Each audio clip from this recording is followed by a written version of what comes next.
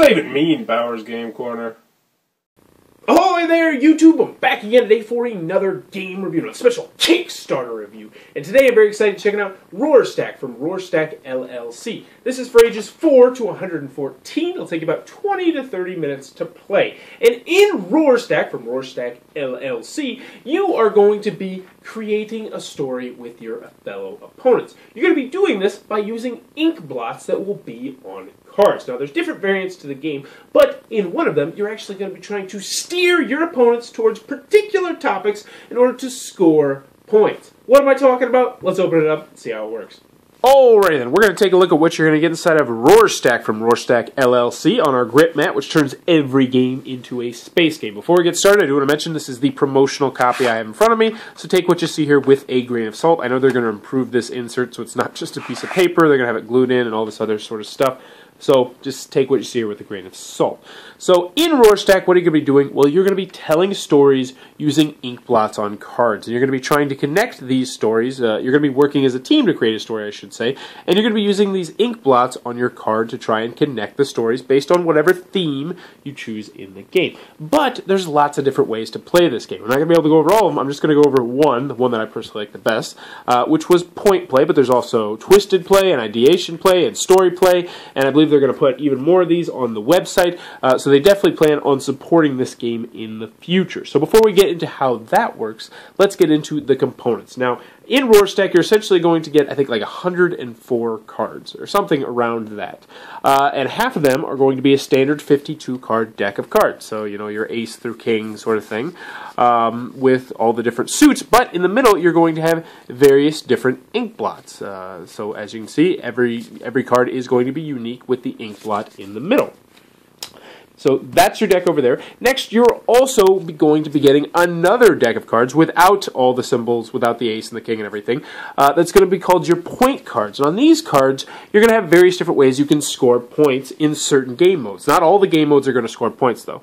So, for instance, this one says, an opponent asks a question involving your car. An opponent mentions dinosaurs, plus 15 points of a specific dinosaur.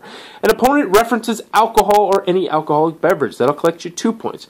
So these are ways you're going to be able to score points in the game.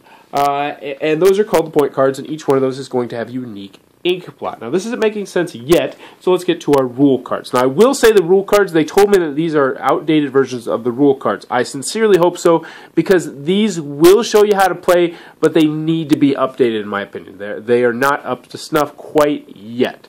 So the point play version, how you're going to do, is you are going to decide on what the theme of your story is going to be. You're going to decide if you want it to be about robots or monsters or the zoo or dinosaurs or whatever the heck you want to decide about. And then each player is going to get 4 of the standard 52-card deck cards with the ink blots in the middle. And they're also going to get 4 point-scoring cards. Now, how this is going to work is someone's going to start the story based on the theme. So let's just say we said the theme was going to the zoo.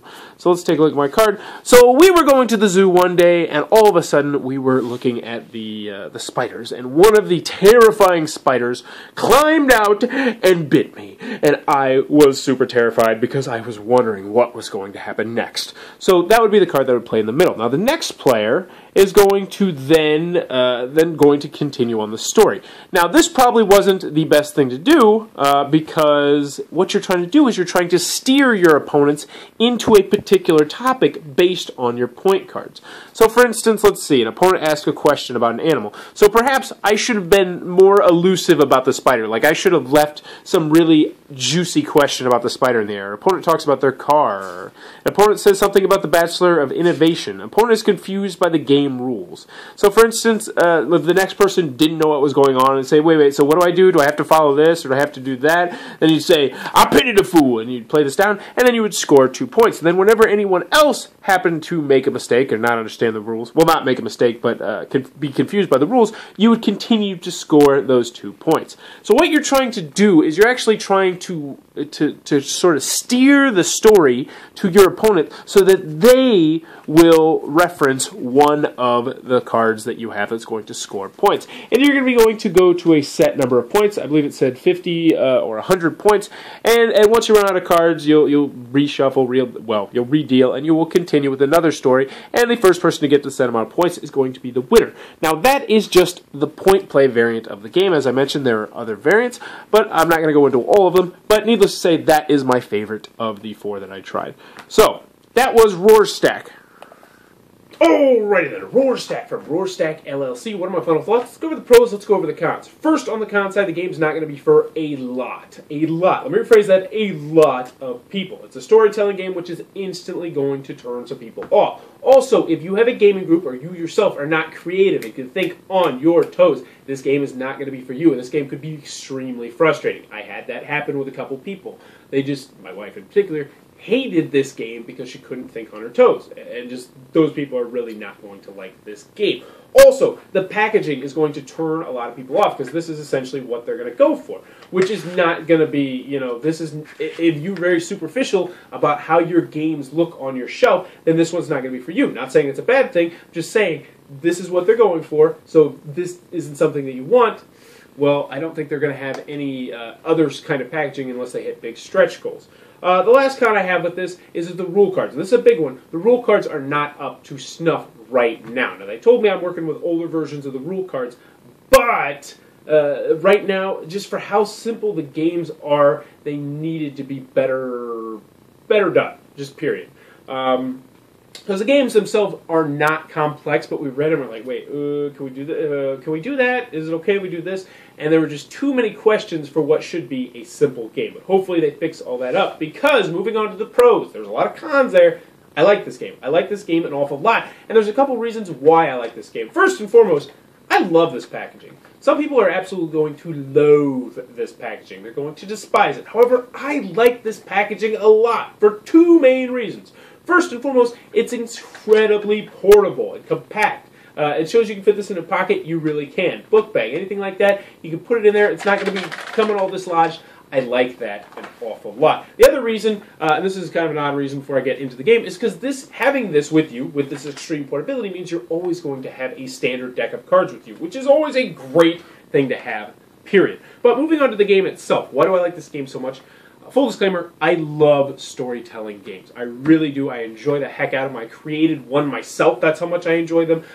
So needless to say, whenever I get a storytelling game, I'm very excited. And I like this because it brings some new stuff to the table. I like the ink blot idea because there's a lot of replayability there because each and every person is going to look at a card and see something different.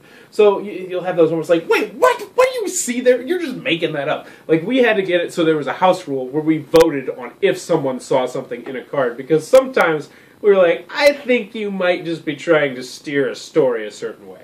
But I like the ink blot concept. But the main thing that I liked about this game, and did not make it feel like any other game, at least when we were playing the point version, was that you're working together to create a story, but you're trying to steer people to say certain things. And I like that. That's a really cool concept, trying to manipulate someone, and they have no idea that you're trying to manipulate them. You're essentially just setting the bait. You're like, oh gosh, oh say it, say your favorite, say a movie, say a movie, say a movie, say a movie. Well, we went to the movie theater, and we had a lot of issues, so we talked to the manager, and I said, this is unacceptable. And then you're just like, oh gosh, oh come on, say a movie, and they say a movie like, boom, points! I like that an awful lot. I think that's a really, really cool concept that I'd like to see explored in more games, because I think it really is very unique for any of the storytelling games I've played. So, overall, I enjoy Roarstack. If you like storytelling games, I think you will also enjoy Roarstack. But I will say, full disclaimer, a lot of people that I played with in my gaming group did not like this game. So, check it out, see if it's your cup of tea, and check out the Kickstarter link below. Tell them Bauer's Game Corner sent you. In the comments below, let me know, have you ever been to Gen Con? Do you want to go to Gen Con? Well, obviously you want to go to Gen Con. It's amazing! But have you ever been to Gen Con? What is your favorite event? Let me know in the comments below. As always, thanks for your time, YouTube.